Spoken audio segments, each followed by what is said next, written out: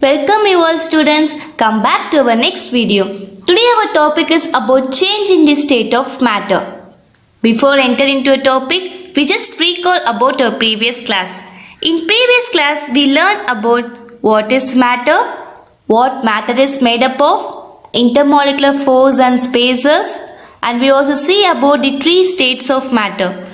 But the three states of matter are solid, liquid and gas. And here I given the comparative study of the properties of solid, liquid and gases. First, the property is shape. In solid it is fixed, and in liquid it has no fixed shape, and in gas it has no fixed shape. Arrangement: very tightly packed in solid, loosely packed in liquid and very loosely packed in gas. Force of attraction is very strong in solid, strong in liquid and negligible in gas. Intermolecular spaces are negligible in solid, medium in liquid, maximum in gas. And volume, it is definite in shape of solid, and in liquid also it is definite and it has no definite shape in gas. Compressibility, it is non-compressible in solid and can be compressed slightly in liquid and can be compressed easily in gas. And these are the comparative study of the properties of solid, liquid and gases. Now we enter into our today topic. Before that, today I give some new words to learn. So students, repeat after me. First word is interconversion. INTERCONVERSION.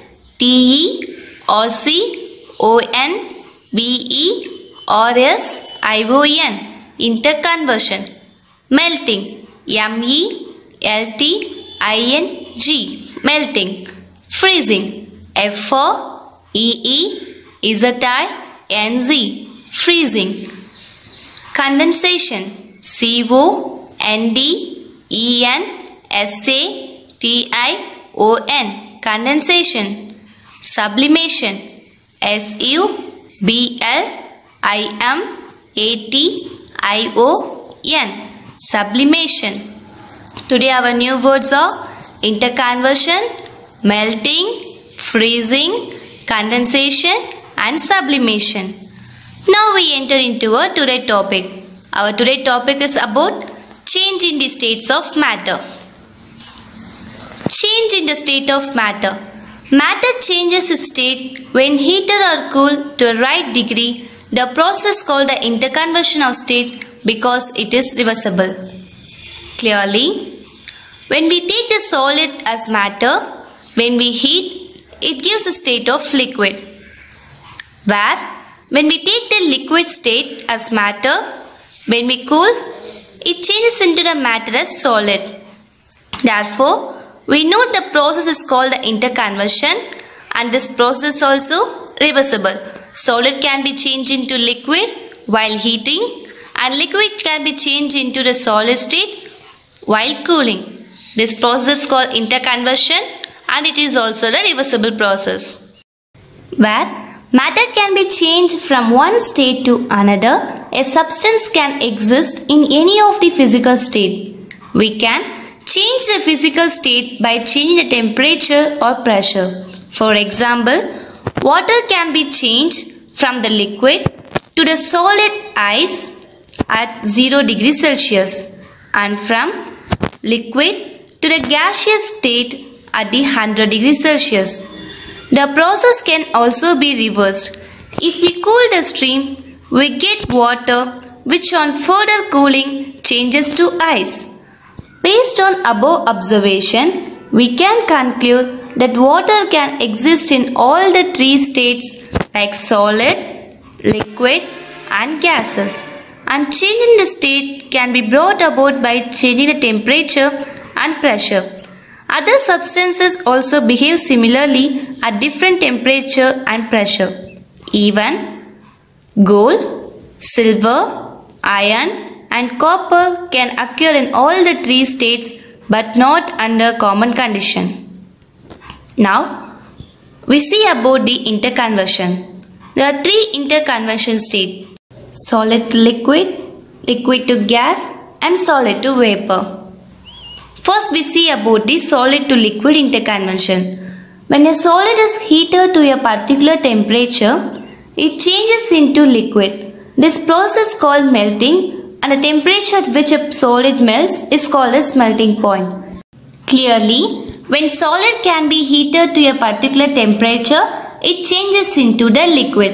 This conversion is called as the solid-liquid interconversion. This process is also called as the melting. For example, conversion of the ice solid to the water liquid on heating. Now we move on to the freezing point.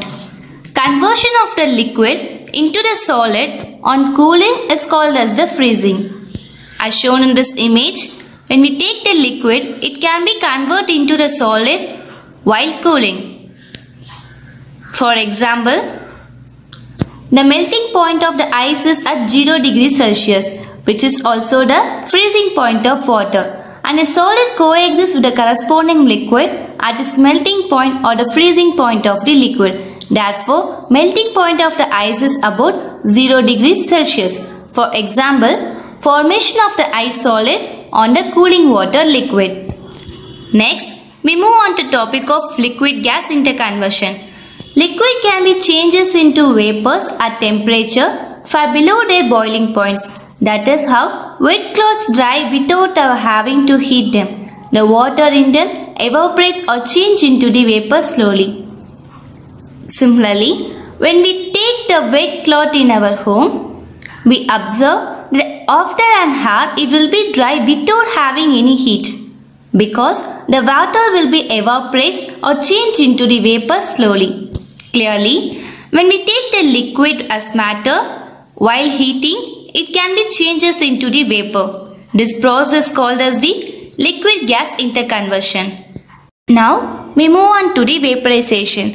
Conversion of the liquid into vapor on heating is called the vaporization, and it occurs at all the temperatures. For example, conversion of the water liquid into the water vapor.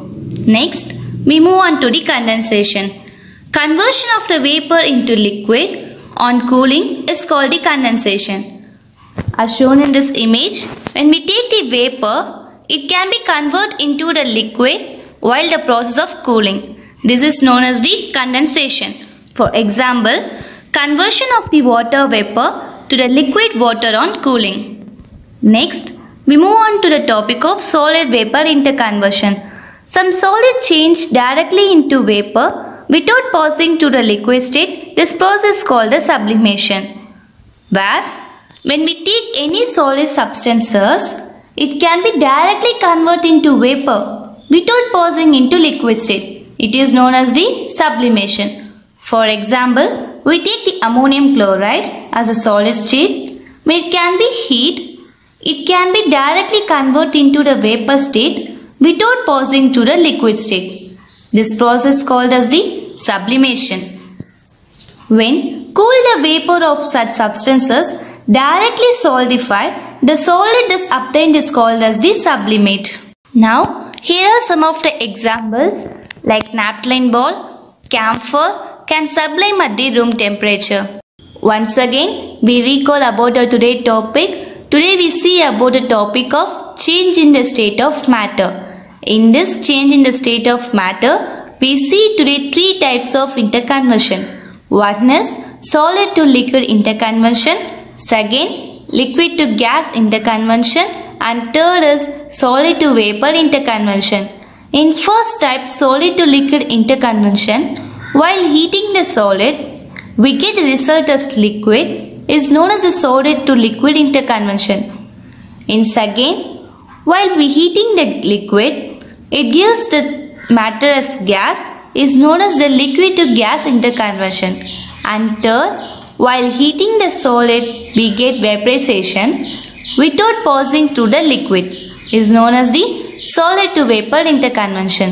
And then we also see the melting point, freezing point, and what is vaporization, condensation, sublimation, and sublimate. I hope that you are clear about the today's topic, students. And this is the end of our chapter 2 known as matter. Now I am going to give you some of the worksheets.